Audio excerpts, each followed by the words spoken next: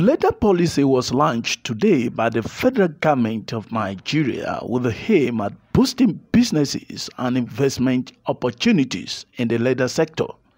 The launching, which had in attendance Vice President Professor Yemi Osibajo, the Minister of Science and Technology Ogbunaya Honu, and other government functionaries.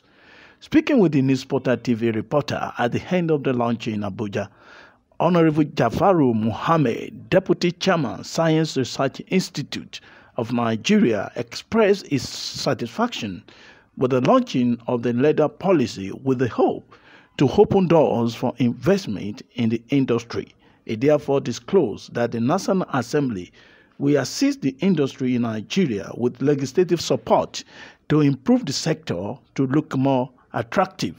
I feel happy with what Nigeria we started now.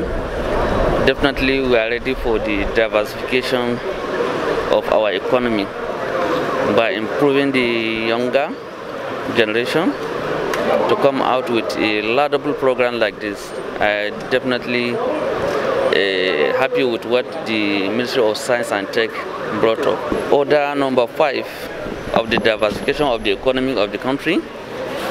Definitely, we, the entire National Assembly member, particularly the Science Research Institute, we are ready 100% to do what is necessary to make sure that we have improved the capacity of the leather policy in Nigeria.